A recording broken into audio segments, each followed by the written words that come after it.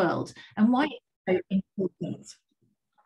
So when we're talking about talent management strategies, we'll look at what it is that we can do, some practical aspects and some key themes that have come out over the last few, I guess, months and years as things have started to change in this ever-changing environment that we're working in.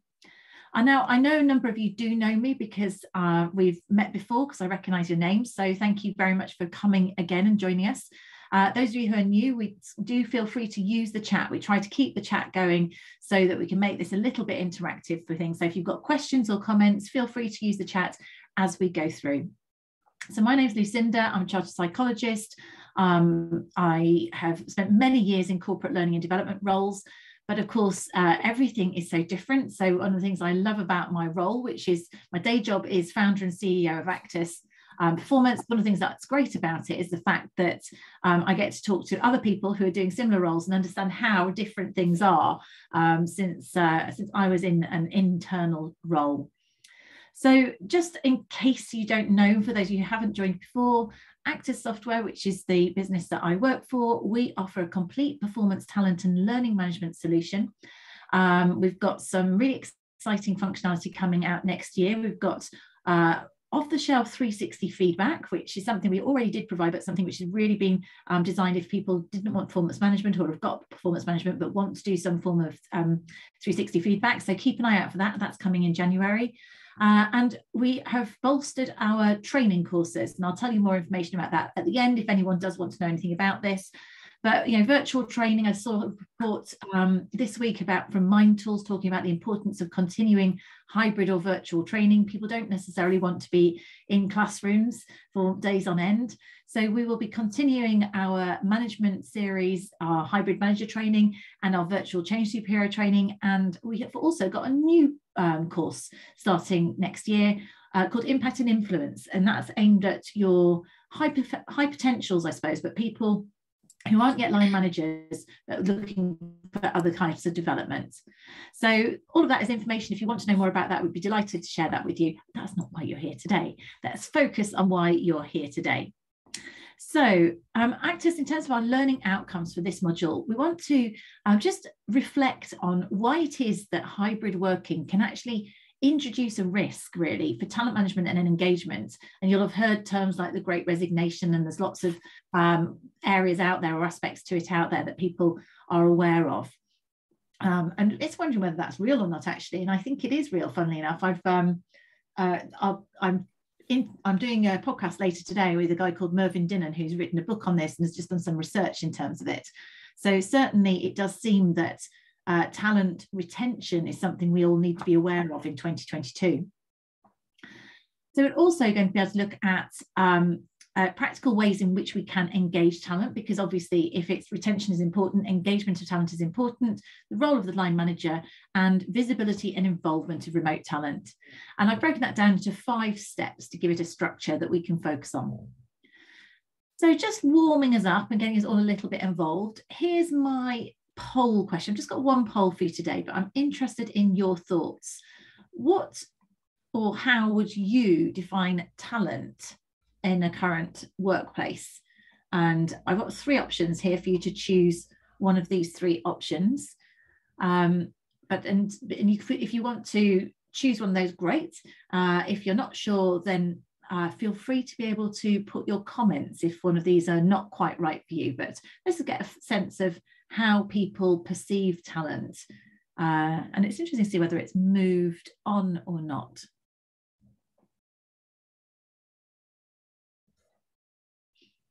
Okay, we've got half of you participated. So a few more seconds, decide which one you're going to go for.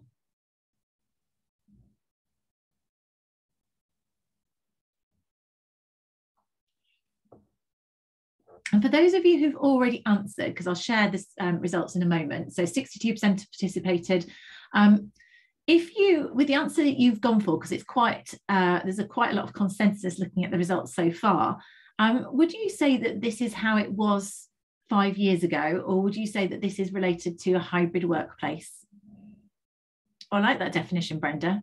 Brenda thinks that talent is someone whose growth patterns are aligned with business objectives and organizational resources. So someone who can grow and contribute in line with where the business needs to go. Right, okay, so any final ones? I'm going to count down 3, 2, 1. Any final votes? Please go for it. And then I'm going to end the poll now and share the results.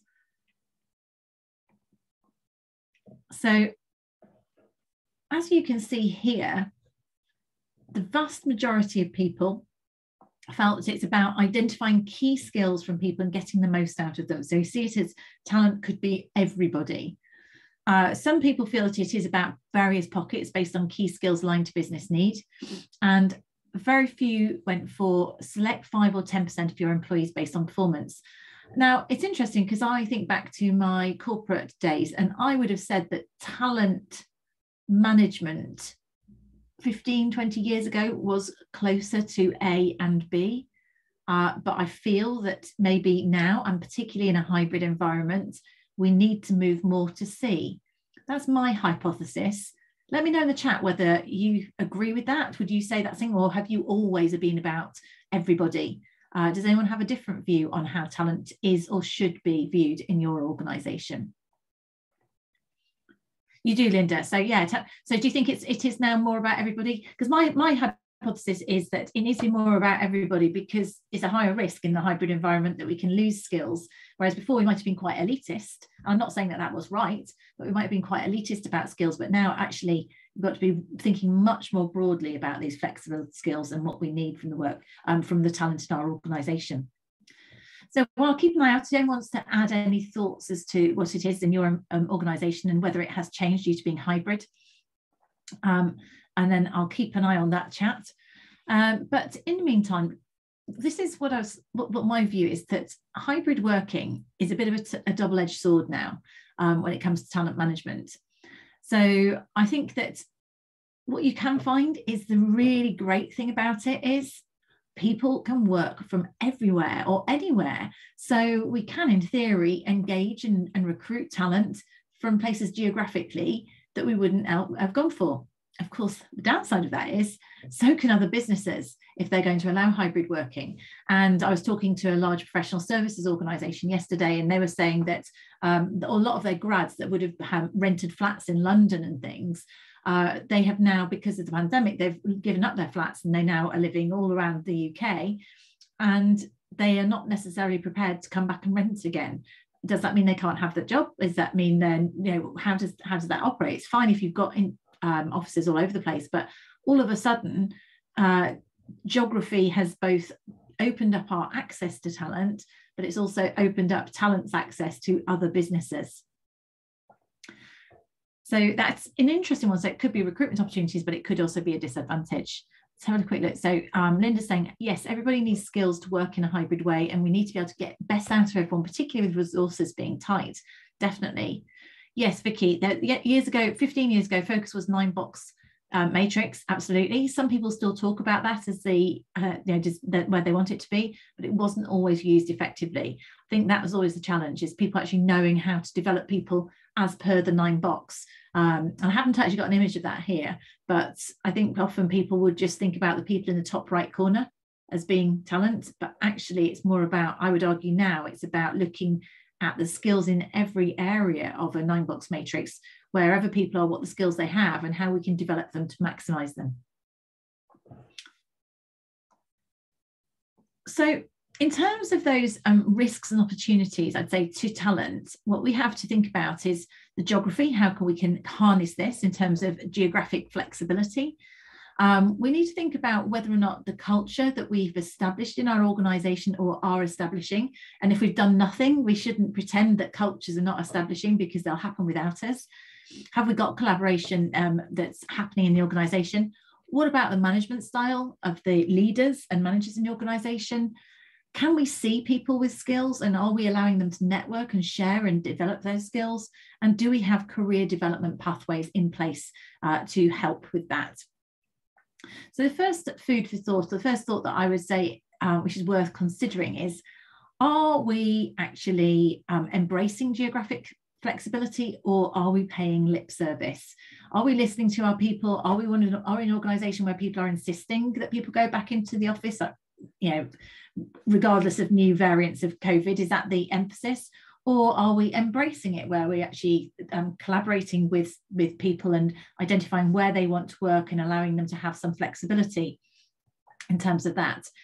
Certainly, anecdotally, the sort of feedback is coming from people that the businesses that are embracing it are less likely to have talent drain. Some of the statistics that came out of it, so 88% of people who worked at home during lockdown wanted to maintain it to some capacity. Certainly, I'm sure many of you will have done surveys in your own businesses, have you? What I'm seeing or hearing from our clients more recently, that was 2020 data, is that it's probably 20% of people, a significant minority, really do want to go back to the office, but 80% of people still want a level of flexibility. So if that's taken away completely, then a lot of the gains that they feel they've had are going to be lost. The other thing is productivity. Some people really feel they are as productive, if not more productive at home than in the office. And then you add on the commute, they feel less productive, which is unsatisfying. Some evidence from EY was that 50% of employees would actually quit without flexible working, which is the high risk when we think about vacancies. Then in terms of your organisations, I spoke to an NHS trust yesterday that has got 800 vacancies. It shows 10% of their workforce. Well, how can you function with that? So I'm hearing that it is difficult to recruit. Is that your experience? And interestingly, now this was pre-pandemic, was that 92% of younger people in the workplace wanted to work flexibly, and that was in 2019. And that'd be interesting because often it was the younger people who were said to be maybe in multi-households where they had less space to go and work remotely, but even so, they would still want to have flexibility. They don't necessarily want to be in the office all the time. So first thing is just actually, have we embraced it? We're now into close to 2 years, aren't we, of this? So have we embraced allowing people to be flexible and negotiating win-wins with our people, from the point of view now of talent retention? That the sort of things that people are asking at interview, again, tell me, is this anything that you're asked? Certainly I'm hearing from the people I work with is that actually the opportunity to work flexibly comes up regularly from the candidate's point of view. So are we doing that sort of thing in terms of our employer brand? Are we presenting ourselves as an employer brand that is prepared to be flexible geographically and to trust people to perform? Or are we presenting ourselves as a bit more staid and we'll be going back to normal and and this is how it has to be? Because it may well be that is going to affect our ability to attract and retain talent. Then I think it's about our culture of collaboration. So if we are going to continue to work in a hybrid fashion for the foreseeable future, how do we get around this lack of ability to communicate, this difficulty in collaborating? How do we ensure that some of that human contact still takes place? Well, one aspect to be aware of is that a lot of it can come down to the way our managers manage us. Fundamentally, we can talk about broader networking in a moment and other opportunities there, but it's so important that our managers are just modeling good, regular people performance management conversations and activities. So we did some research in 2021, and you can see the gold bar on the right is where people are saying it was more important in terms of them working remotely, and the red bar is equally important. Blue bar is less important. And essentially what that's telling you, some of the way that you can't read it easily because of the way the long words that popped out at the bottom. But basically, the only thing that was seen as slightly less important in terms of management behaviours they talked about was actually performance issues. But the vast majority of these activities were seen as at least as important, with regular check-ins or one-to-ones being seen as significantly more important, recognition and praise significantly more important, and coaching and development conversations. So it's about that keeping people focused, talking to them frequently enough. And when we first went into the pandemic, people were talking weekly, but that probably is now stretched out. So has it become too much stretched out? Are we still recognizing and praising people? Well, were we in the first place? But why is that more important in a remote environment? Is that about people feeling belonging, about them feeling valued? Because you're not seeing people on a day-to-day basis, and perhaps you don't have the ad hoc informal conversations that would have happened previously around the coffee machine where you share a bit about yourself. Recognition and praise maybe has stepped into being more important. And also coaching and development conversations, so helping people to feel that they are progressing and having a sense of purpose. So if you look at the wider things that keep people in an organization, it's your relationship with a line manager in terms of engagement. It is about feeling valued for doing a good job, and it's about opportunities to learn and grow. Those are always about engagement. So I would see that now in a hybrid environment, lots of those, it's harder for some of those to happen. So there's more of an onus on a line manager to do it. So Mike is asking a question.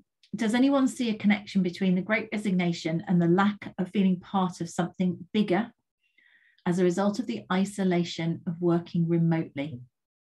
So what do you think? Does anyone see a connection there? I would certainly say, Mike, when you look at the research, I did a podcast episode, we'll put it on the show notes afterwards, which one it was, with a lady who's done some research about belonging at work. And I certainly do think whether it's about something bigger, which is also about people, that's a bit about employer brand and buying into long-term vision of what an organisation is doing, but it's also having that sense of belonging. And if we're not feeling part of something bigger than ourselves, being part of that team, then definitely that's one less thing that's going to keep us in that organisation. It's going to take away that loyalty, makes it much more of a transactional relationship potentially, unless we can achieve that belonging more effectively by working remotely. So Linda's agreeing with you and saying that theme came across, did it? Lack of feeling part of things. Is this what we're saying, guys? Lynn, is that you felt? Oh, well done, Caitlin. She's just popped the episode in. It's quite interesting about that, about belonging. So I suppose really what we're saying is, how do we give people a sense of belonging when they're not getting it by walking into an office? I mean, it's funny really, because you could argue, why do you really get a sense of belonging by coming into an office? But it's that maybe informal conversations, the sitting around chatting, it's being with people, companionship, maybe feeling part of something. How can we recreate that when everybody's spread around the country, in their own home offices? And Robert's seen some thing about the company culture had deteriorated. So does it have to deteriorate? I don't know. I mean, I think it is moving on, because lots of people feel that they don't want to give up the being at home piece either. So how do we build a sense of culture and belonging without that? Well, my sense is that we have to try harder. And again, a lot of this comes back to line managers. It is about developing our line managers. We know that line managers are not always, we're not great necessarily at creating belonging and teams and giving people focus when we were in an office environment. So their skills need to be even greater, and their commitment to people management needs to be greater in this strange new world that we find ourselves in. So Tori's saying that connection was the greatest theme in your recent employee survey. The importance is the number one priority for your team, social and professional. So connection. So that's what you're saying, getting people to connect, Tori. And again, any ideas, pop in there, guys. So I'm talking about it from a people management point of view, but it doesn't have to be purely people. There's lots of other ways we can get connection, but this is the key. How do we get it? Tell us what you're doing in your organization. Has anyone got any great ideas that they're happy to share with others? The people management culture, we've been talking about this for a long time in terms of thinking about putting people first. If we're going to have a sense of belonging, we can't suddenly go back to being transactional. We have to make sure that we understand the people that work for us, what they're bothered about, what's interesting to them, what makes them feel connected. We have to do our normal performance management activities as line managers, but we need to do more recognition and more coaching and support. So those are the first 2 points. I'll keep an eye on the chat, hit some good chat and suggestion going on here. But then we need to think about, and maybe this is something if we're in HR roles, which a number of you are, that we can help with. So how do we give visibility of skills when you're not physically seeing people? Is it about us thinking in terms of our talent? Do we have visibility of key roles or positions that might be essential to business survival, or how we actually deliver the business strategy? So we need to make sure we understand those in terms of allowing the business to be sustainable and continue to perform. We also need to think about, in terms of talent, which roles might require specialized knowledge or skills that are going to be particularly difficult or expensive to recruit. So these are almost as proactively identifying the high risk skill areas where we need to put some extra energy into them.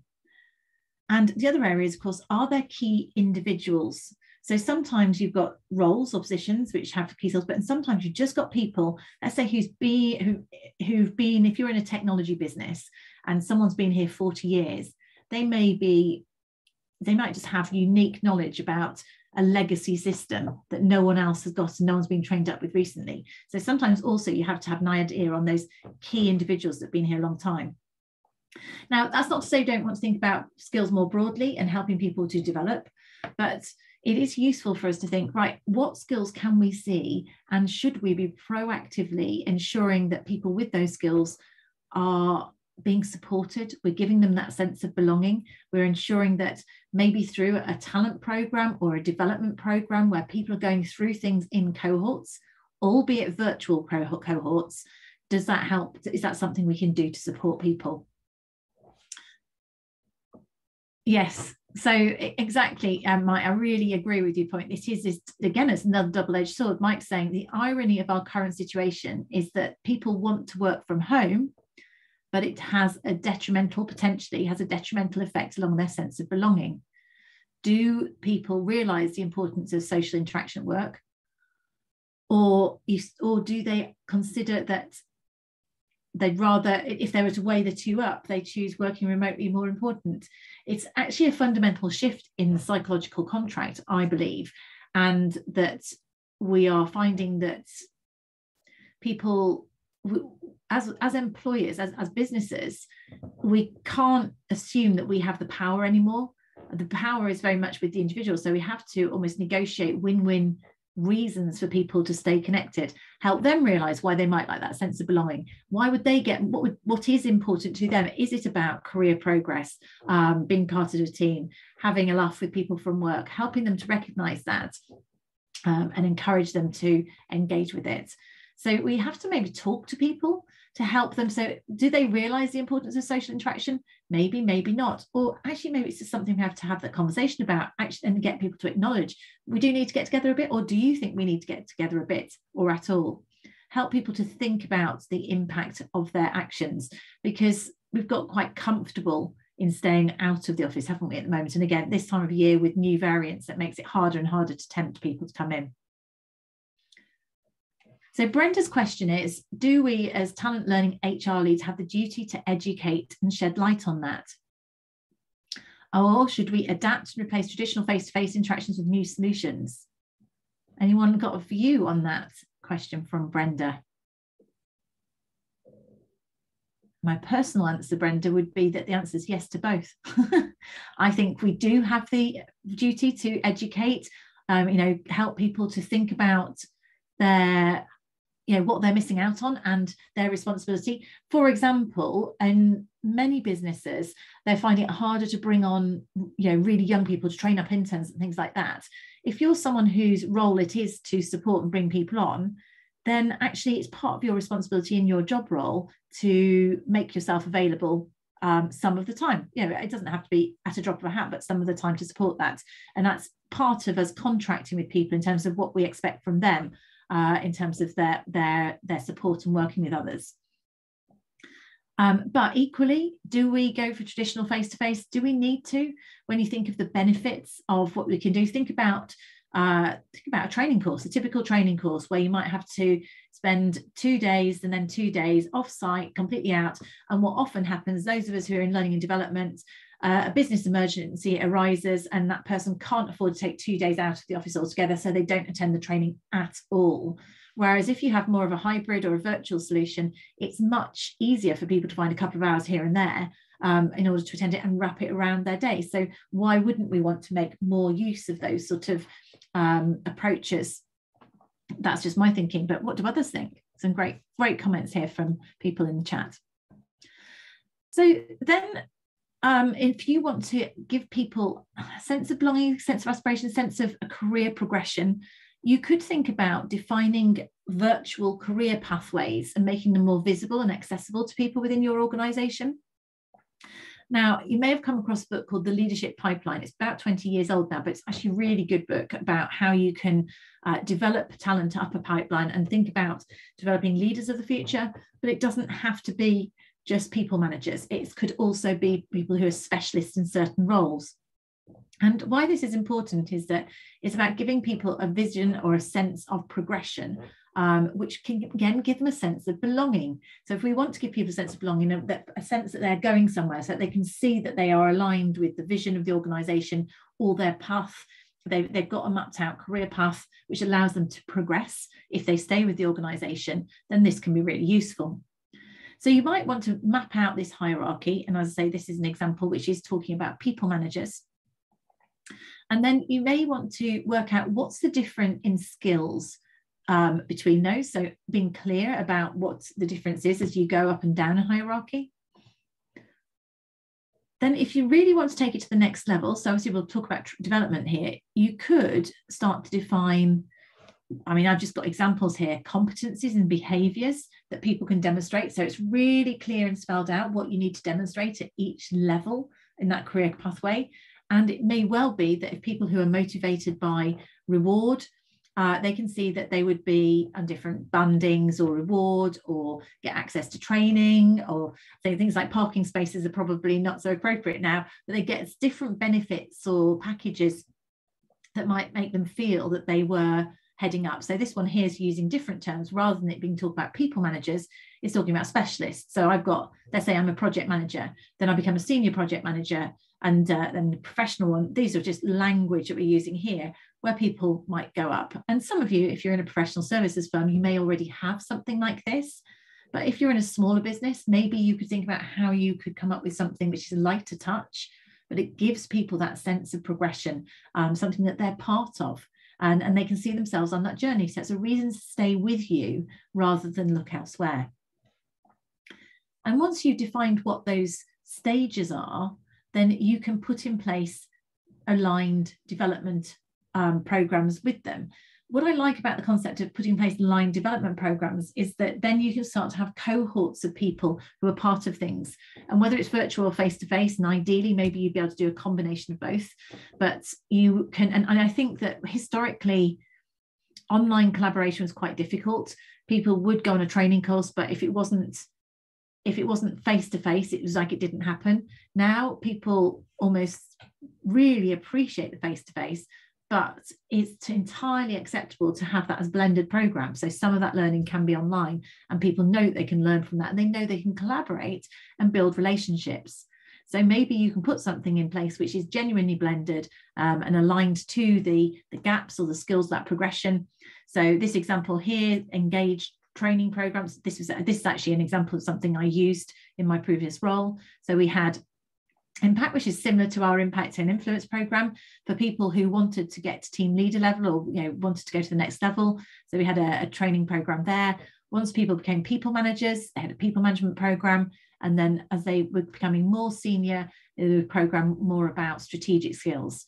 You can align that with whatever specialisms, depending on the size of your organization. The key is you're building cohorts of people who are collaborating for a reason, and they feel a sense of belonging because they're part of their tribe, their little tribe of people in that area, and that keeps people staying in organizations. At higher levels, we've got things like masterclasses, mentoring others, again, all sense of human to human interaction where you can get that sense of connection and belonging. Let's have a quick look at the comments before I go on to my final slide on talent management strategies. So Mike's saying that he thinks the feeling to remember is the difference between clicking a leave button, because you're back on your own in your home office, a quick 5-minute chat in the office, a conversation, but to keep the environment. So it's just remembering having a sort of, right, so you're human bit of having that conversation rather than just jumping off something, jumping off a webinar like this. So Tori, you've moved to a remote first model with a co-located hub, 2-3 days a week. So you've got some 4 times a week. So you've really literally gone for it, embraced it, come up with all hands meetings and daily interaction. But it's taken longer to onboard. That's a consistent message and coming through. So, but you've embraced it in your business, Tori, and have actually come up with saying, right, we will get face-to-face 4 times a year minimum. And we've got this opportunity for people to come in if they want to, not prescribing it, but regular interaction. But it does take longer to onboard. Interesting. Okay, so then let's look at virtual talent management strategies. So this is just my summary aspect of this. So some of it's, as I said at the start, some of it's about geography. So are we embracing the geography, the lack of need for geography, or are we enforcing people that we don't need them or want them to feel forced to do something a certain way? Are we encouraging that culture of collaboration? So putting in place some structures where we can do that. Is it about management style? So are our people managers doing enough of the human stuff? So, they might have been doing to start with, are they doing good quality check-ins? Are they coaching? And is there enough recognition and reward recognition going on in terms of making people feel valued? Can we see the skills that are in our organisation, and are we facilitating networking to allow more collaboration going on? Have you got systems that allow you to see skills and move people around? So things like secondments, certain things that might have happened more easily by who you knew, all of a sudden you can't necessarily see them. So again, if you have systems where you can see skills and maybe look up someone who's a particular expert in a certain area, whether it's on your intranet or if you have talent management platforms, then that can allow you to see skills online and hopefully utilize them.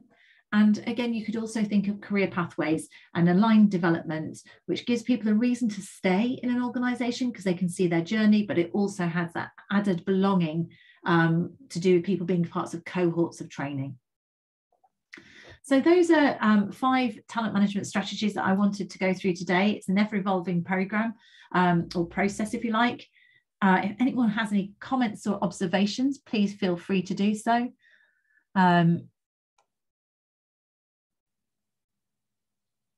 Yeah, so Brendan's saying that's remembering to be human, isn't it? Checking with people, remembering the stuff that you talked with people about before, wherever they did what it was, just keeping those connections going, isn't it? That real human connection. Quite easy to forget. Totally. Okay, so do feel free to drop any questions or statements. Thank you so much for those who've been actively engaging in the chats. We've gone through this. We've just got linked to this succession planning. We've got a white paper that you can access. Just a note in terms of if you are interested in virtual training or want some guidance in any of the virtual training programs, we run open programs. Obviously, that doesn't give you the belonging with an internal organisation. It depends on the size. So they're perfect for small or mid-sized businesses. We also run these in-house. So we've got businesses that have run Virtual Manager, for example, in-house, where you can get that effect. In terms of when the next ones start, How to Be a Change Superhero is in February. Virtual Manager program is January, but the January one is now full. So we will be putting another one on probably, I would think, probably about March. And our new Impact and Influence course will be available kicking off on February the 21st. Those are the dates that are available at the moment. If you want to know any more about those, let me actually just pop up something. If you'd like us to send you any information on any of those or get one of the team just to have a chat with you about them, let me know, and you can do that. Here, I'll just put it up there in case you're interested. This is just to share a little bit more about the impact and influence piece. So yes, it's really about self-awareness, emotional intelligence, high performance habits, influencing, asserting and negotiation, and innovation and virtual collaboration. So those are all your high impact and influence skills in a hybrid work world, whereas the manager one is more about people management. And then just looking ahead to next year, we will have our full program up on the website before Christmas. But we've got a couple of webinars coming up. So in January, we're talking about We've got preparing for hybrid appraisal for managers. So this is something you can send people who are managers if you want them to think about how can they do an engaging appraisal working with a hybrid environment. And also we talk about performance management, what's good performance management in that environment. So that's the theme for January. We'll have other themes coming through. Diversity, again, we'll do 360. Again, any themes that you would like us to cover on webinars, please tell me in the chat. I would absolutely love to know. What do you want us to do more on? Same for the podcast, if you listen to the podcast, what topics you'd like. And our HR Uprising Coffee Club. Actually, hopefully, if you're not a member of the HR Uprising group, I think Caitlin may well be able to pop the link into the chat so you can join us there if you wanted to. So the HR Uprising is just our LinkedIn group where we post various information and you see things ahead of everybody else. But we've started to do a coffee club. We're probably going to do about 6 to 8 of these a year. It's an informal networking. It's a way in which you can have belonging with your colleagues and peers. Okay, so Ola's just asked me to go back to the virtual talent management strategies for a second. I think you're talking about this one. This one? Yeah, we'll send you the slides though, Ola, so don't worry, these slides will come out to you. So Caitlin will ping something out to you later today, but tomorrow. So apologies, some of you've had difficulties with Zoom, did you? So apologies if you've struggled to get on. We'll send you the link, and also this has been recorded, so if you want to go and catch up on anything, you will be able to do that. All right, so thank you so much for joining today. I'm going to have to say it, wishing you a happy Christmas, or a Merry Christmas and a Happy New Year if you celebrate Christmas, and if not, a nice break. And look forward to seeing some of you in the new year. Thanks for joining us this year. And like I say, any ideas of topics that would make you want to come along and listen, or you'd like me to do some homework on, then I'd really love to hear from you because we want to make it as relevant as possible. Thank you so much for your time.